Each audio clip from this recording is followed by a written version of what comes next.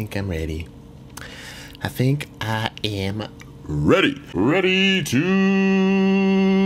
rumble.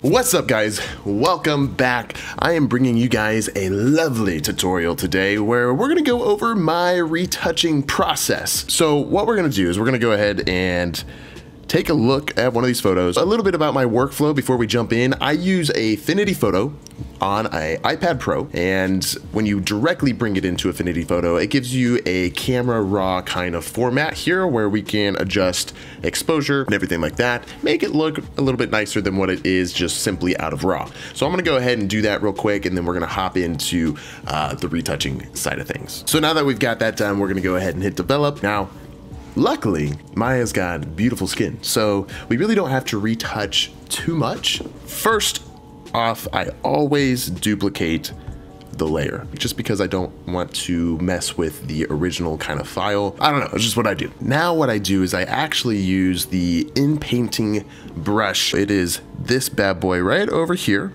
in-painting brush.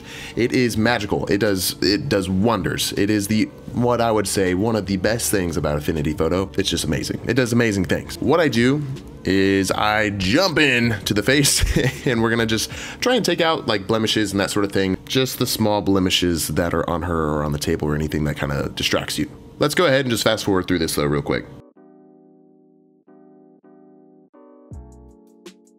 And boom. I mean, it's really, really rough, really, really quick. Thank God she's got amazing skin to where we don't really have to do a whole lot. Now I have an action or macro that will automatically kind of set up what I need. All these are 50% gray fill layers that are on a soft light layer option. Now let me explain the difference between local and dodge and burn. Local is where we are just really simply maybe bringing up some shadows, maybe some bags under her eyes or anything like that. And then dodge and burn is going to be our actual dodge and burn. What's great about them being 50% gray layers and why I do this and why this makes sense to me anyways, is if we go to our local layer and we go to our paintbrush and we go to white, I'm gonna go ahead and just drastic this, right? So if we now draw over, you will see we are dodging. And then same thing if we switch to black, it is going to burn our photo, right? So you switch to white for dodge, you switch to black for burn, and you can do it on one layer, and that's why I like it. You could tell when we did that,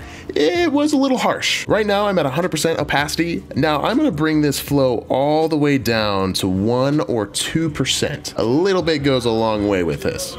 Now this black and white layer is actually just a white layer under a color layer option to give it a black and white look. So the reason we edit in black and white is so we're not distracted by the color of her skin. We're gonna go ahead and tap on the paintbrush, make sure we're at 100% opacity, 1% flow, and we're gonna do white because we want to dodge. Now I kind of want to raise up the shadows a little bit underneath her lip, just because I think it looks a little distracting. It's gonna look like you're not doing much, but we're gonna keep going over this until we think it looks good. Now, the idea behind this is that we don't wanna blow this out, right? We don't wanna completely get rid of the shadow or else it's just gonna look terrible. We wanna be careful. We really wanna play with how our photo already looks. Like with these shadows that are all over her face, if I were to brighten them all the way up, it's not gonna look too great. You really wanna accent the photo and the highlights and the shadows that you already have. So real quick, we'll just do a little before and after. You can already see that we kind of got rid of that shadow. If we take off the black and white, you will see that we have taken this up a little bit. Since this photo is definitely playing hardcore with some shadow play, I really don't want to bring up too much more. I think I'm going to attack maybe this little spot here just to kind of blend it in with the light around it, because we want to just make everything kind of smooth. We don't want to completely blow it out. We just want everything to kind of like, it's really nice and flowy, right? We just want a nice, so we're gonna bring that up just a little bit. I don't know if there's really much more that's like super distracting. Maybe some of these darker spots up here on her forehead, we're just going to ease those into the grays around it. It's a little before and after action, so nothing major. Like I said, with this photo, we really don't need to do too much. So once you're done with the local, you can go ahead and move over to your dodge and burn layer, which is simply going to be your dodge and burn. I'm gonna go ahead and switch it back to black and white. Now, with this, we really just want to take what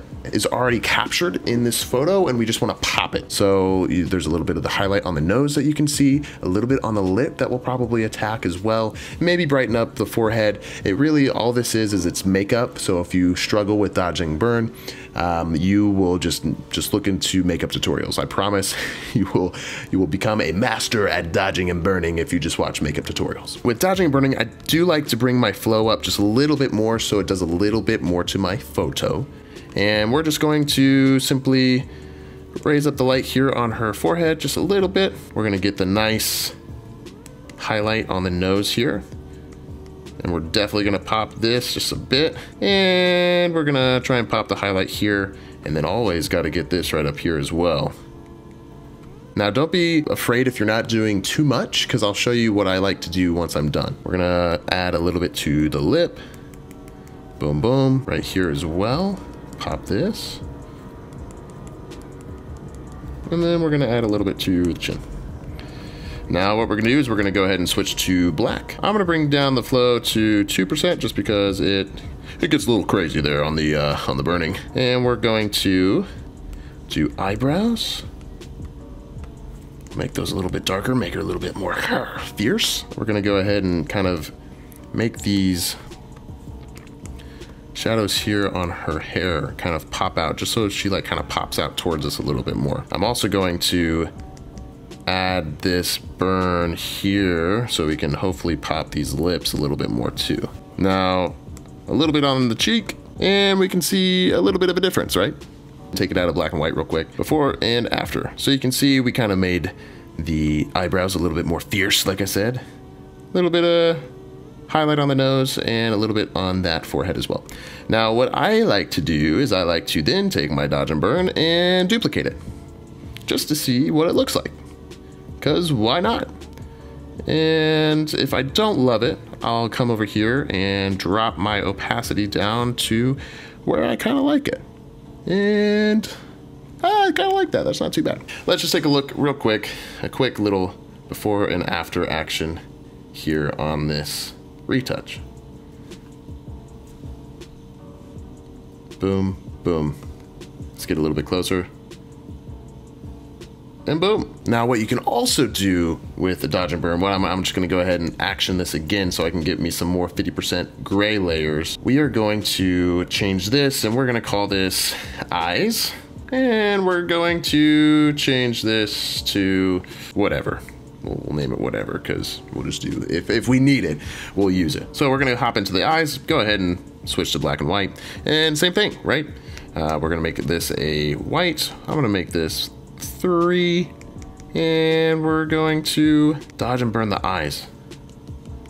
We want these to pop just a little bit too. Now, like I said, you wanna play with what you have.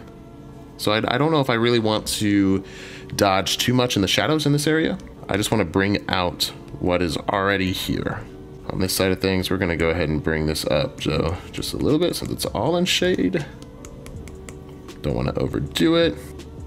And we can see a nice little before and after. Always keep in mind, if you're like, oh my gosh, I way overdid this, drop your opacity. But I kind of like that. Before and after. Before and after. Also, what I like to do is definitely not just dodge, we do like to burn as well. We're gonna go ahead and outline the eye. And I'm gonna go ahead and make this shade a little bit darker.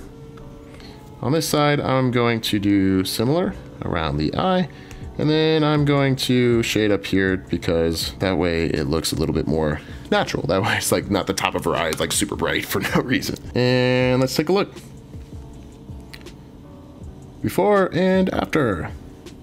Before and after.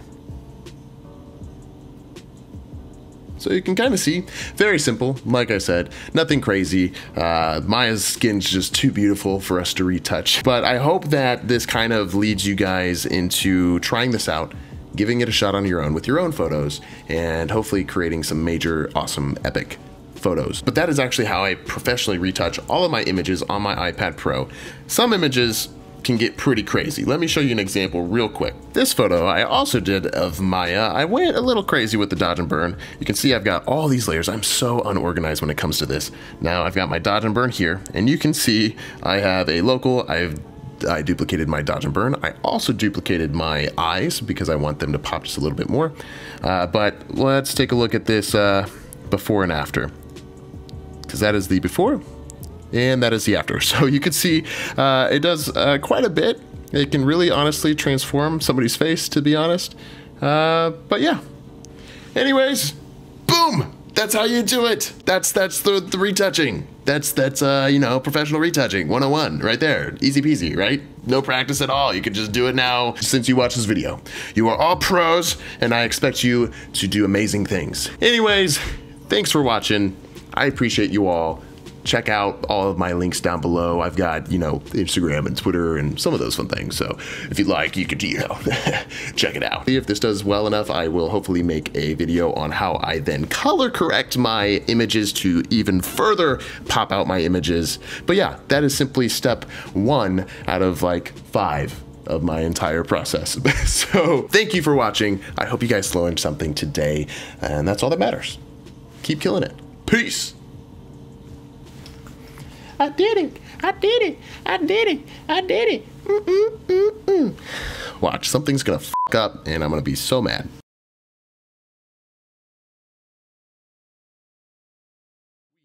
We are here. We are here. Here. We are here. We are here. Here. What's up, guys? Welcome back. We are. What if I did like a really like.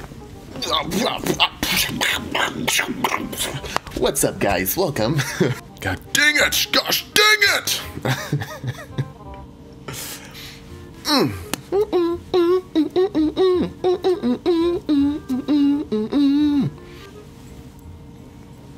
If you